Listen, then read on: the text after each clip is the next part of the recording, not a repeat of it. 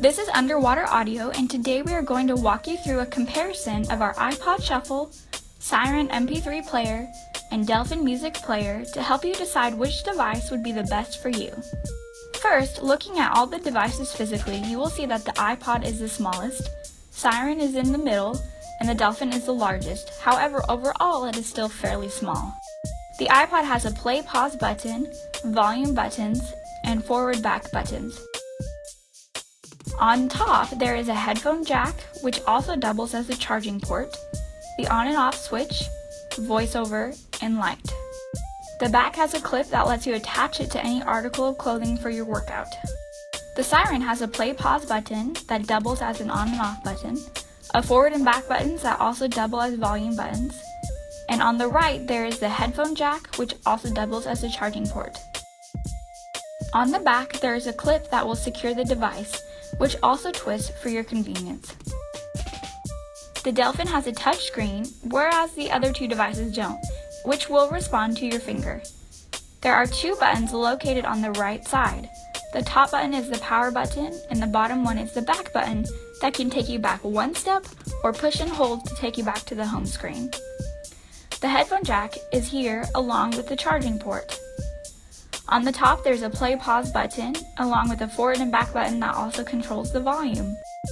On the back there is also a clip. The iPod Shuffle is originally an Apple product that we have purchased and waterproofed. However, both the Syryn and the Delphin have been designed and manufactured through our company. The iPod Shuffle directly uses iTunes while the Syryn and Delphin do not. You can, however, put music from iTunes onto your Syryn or Delphin, but it requires you to convert the files. Don't worry though, this is easy to do. The Delphin has Bluetooth and Wi-Fi capabilities that allow you to download and listen to apps such as Spotify or Pandora. Once fully charged, the iPod will last up to 12 hours, the Syryn will last up to 8 hours, and the Delphin will last up to 4. All of these devices will work with the following headphones from our website: the SwimBuds, the SwimBuds Sport, SwimBuds Flex, Hydro Harmony, and Hydro Active.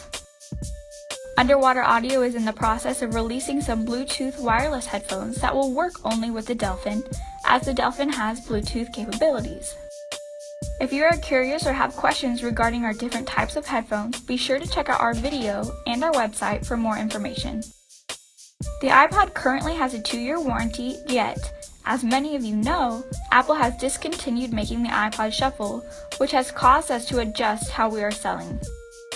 We want our customers to know that whatever the current warranty is on the day of their purchase, we will honor that for them. The Syryn and Delphin both have a 1-year warranty.